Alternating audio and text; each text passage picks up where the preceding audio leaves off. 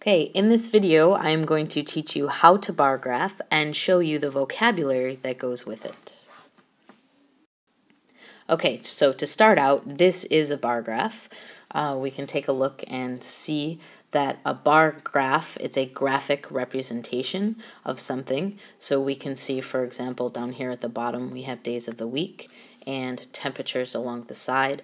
So we can see in a very visual way how hot or cold rather it is a certain day. So Monday we see it's 8 degrees, Tuesday 6 degrees, and so on.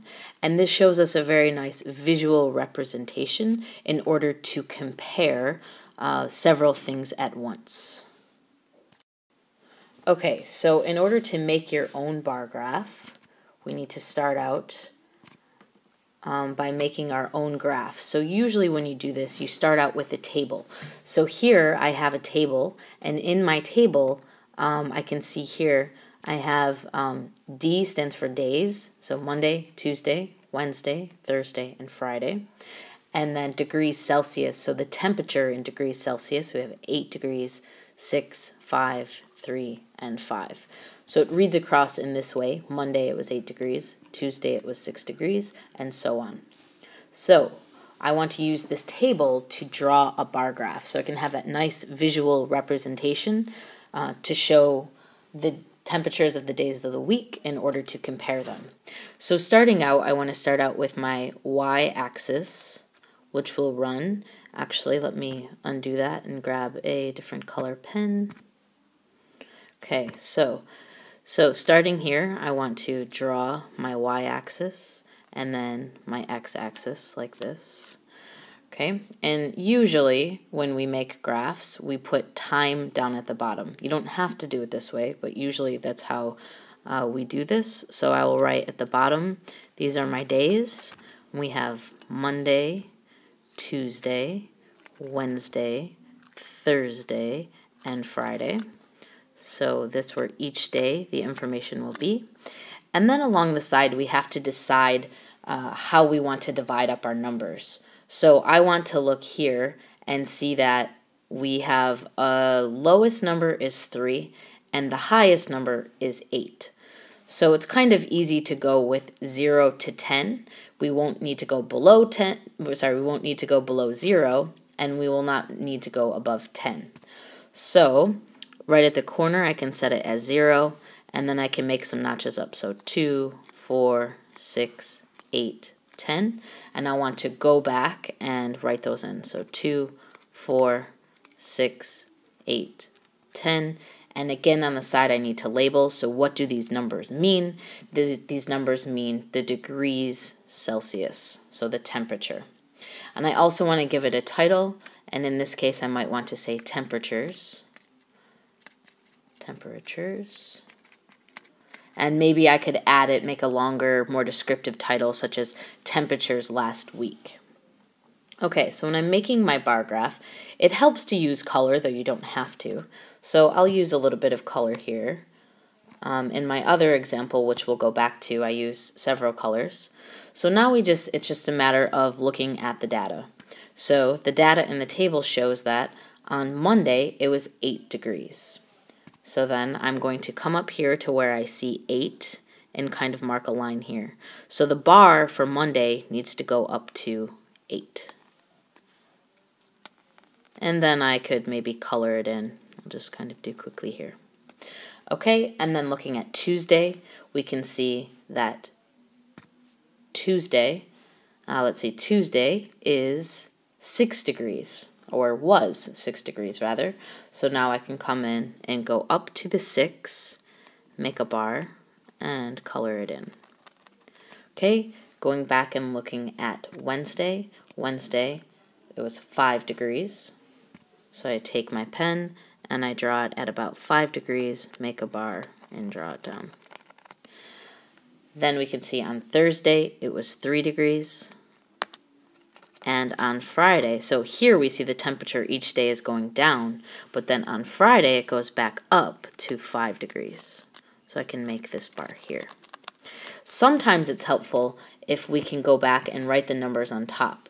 You can see it's pretty easy to read these numbers here, but sometimes it's helpful to see if we just write the number on top. So you don't always see this. In fact, usually you probably don't. But I think it's helpful if we want to look quickly to get information that you can write these numbers on top.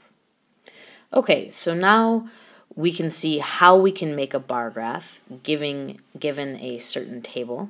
So now let's take a look at the different parts of the bar graph and make sure we understand the vocabulary around it. Okay, so again, looking at the bar graph I had made earlier, it's a little bit helpful for us to have different colors just because visually it's easier to look at. We can see each day as a different color. So the whole point of a graph, it's graphic. You want it to be visually appealing so that when you look at it, you can very quickly understand the information. Okay, so going on to the next. Here we have our x-axis. So the one that goes horizontally across the bottom, this is usually where we put time, is called our x-axis. Then running from top to bottom, or vertically, we have our y-axis. And this is where we have our degrees Celsius. Next, we want to take a look at the x-axis and the y-axis together are called axes. So you'll notice that when it's just one, the singular form, A-X-I-S, but when we talk about two or more, we'll say axes, A-X-E-S.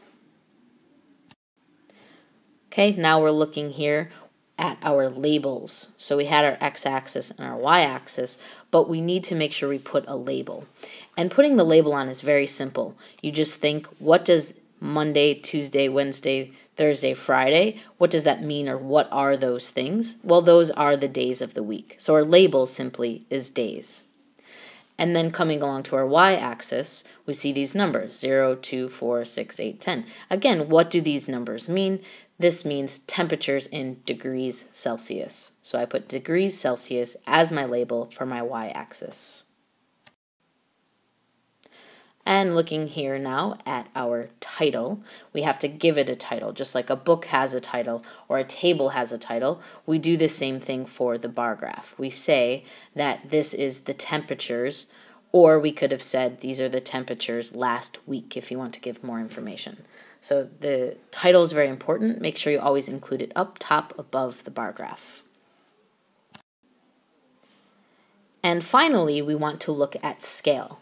So when I'm calculating the scale, simply what it means is how much are you adding each time on your y-axis. So, for example, we go from 0 to 2 and we add 2. From 2 to 4, we add 2. From 6 to 4, we add 2. And then continuing on to 8 and to 10, we're also adding 2. So if I want to know the scale, we would say the scale equals 2, which simply means that on the y-axis, we are counting by 2. And that also tells you important information because these spots in the middle would be between the two numbers above and below it. So this one, for example, coming back to here, this one, for example, it's between 2 and 4, and right in the middle it would be 3. So we go up 2, and then if we look at the blue line, it's right in the middle, so in that way we're counting by 1. So 2, 3, and then 4. And that just helps you for reading the graph.